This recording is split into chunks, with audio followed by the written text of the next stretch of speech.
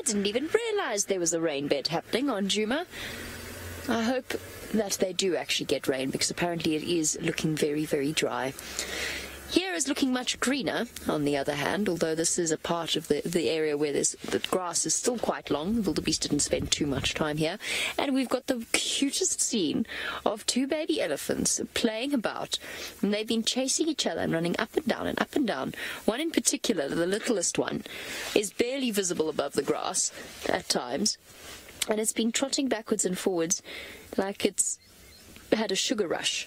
Like somebody let it eat a whole load of chocolate and some sugary drinks. Watched calmly by the females around it. They really do have massive tusks here, some of them.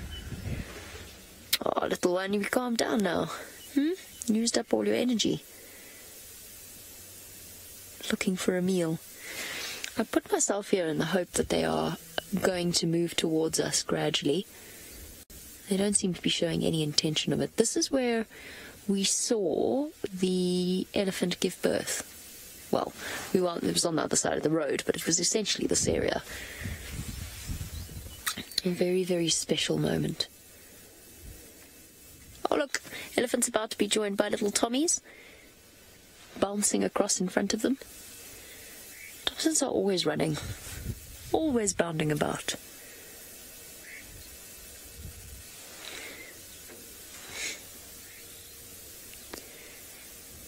And the myopic elephants keeping an eye on what's going on, checking to see, listening, smelling, before relaxing once again.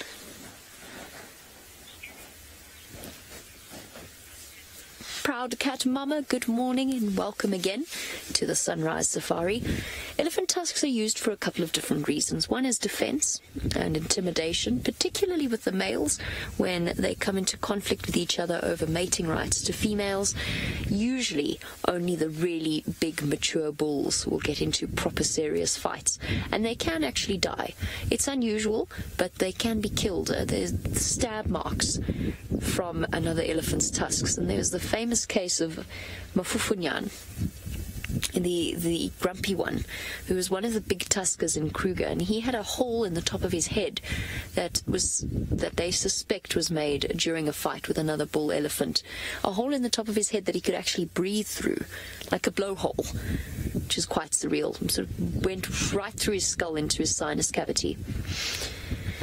Then they also use them for digging and for stripping the bark off trees. Now, we don't see that as often. Oh, bye, Tommy. Coming, going, backwards, forwards. Where are you off to now? Running for the sheer joy of it. So they don't do that as much here, and the reason for that is simply because there's just that much more grass, and it's really good quality grass. So they're not as worn down as the tusks of the elephants that are on Djuma, but they do use them for digging and as a tool, essentially. Remember, these are modified teeth. They grow throughout their lives, and they can break, and it can be quite painful when they break as well. I really think that one of the reasons why we see longer tusks on the females here is because they don't use their tusks as often for scraping on bark and for digging. Hardly ever see them do it here.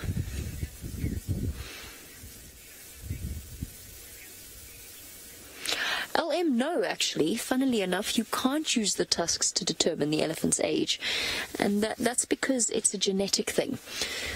So, whilst yes, as a sort of a general rule, an older female will have longer tusks. They often break, they often wear down, and some elephants are just born tusks.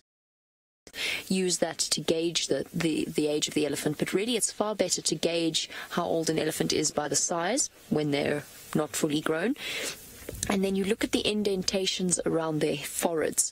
As they grow older, they get more and more sunken around the temporal region, and their bones become more prominent. So whilst it's difficult for us to accurately age the elephants by sight, that's one of the ways that we can get a rough idea. The best way to age them would be to have a look at their molars, because they have set ages at which they grow the different sets of teeth.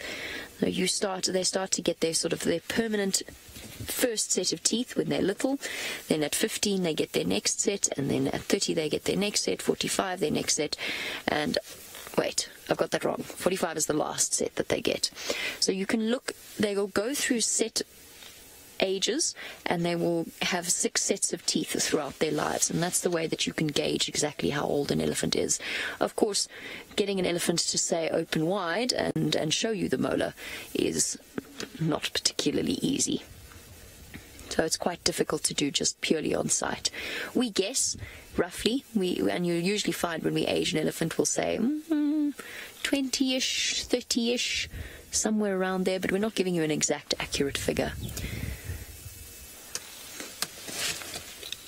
Look at these two. Mischief personified right there.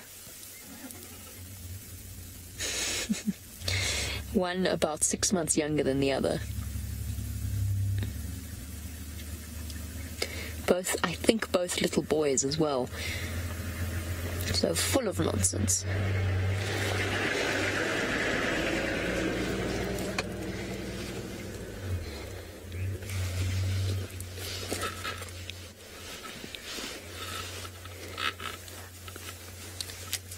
Michael, I think that it is entirely possible that the elephant herds in the Mara travel just as far as those in South Africa do.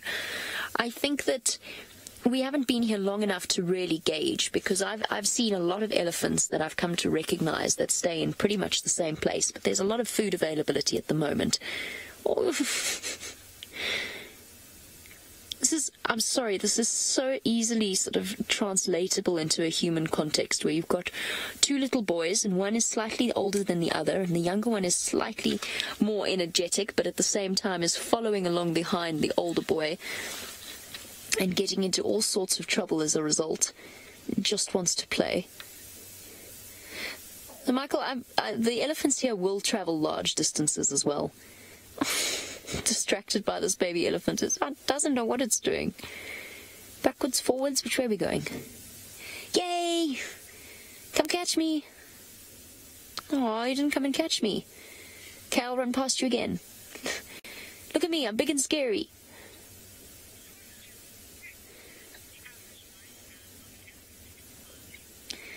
Rick, elephants have very long lifespans, so they can live up to 60, in some cases even 70 years for the females. The males don't make it quite as long. You're usually looking around about 50 to 55. So they do they do live. That's a female. The little one is a female with the twistiest tail I've ever seen. It looks like a corkscrew. Did somebody step on your tail by any chance when you were little? Oh, it's a proper break. Twirly tail. What you doing, twirly tail? So they do have long lifespans. They do have incredible brains. It's 3 times the size of a human being's brain. Obviously, proportionately, we have the larger brain, but theirs is 3 times the size of ours. Tremendous instincts, tremendous wisdom, and a tremendous capacity to learn. I'm going to sit here and be entertained by this baby elephant for a bit longer. Let's go back to Shadow and have a look at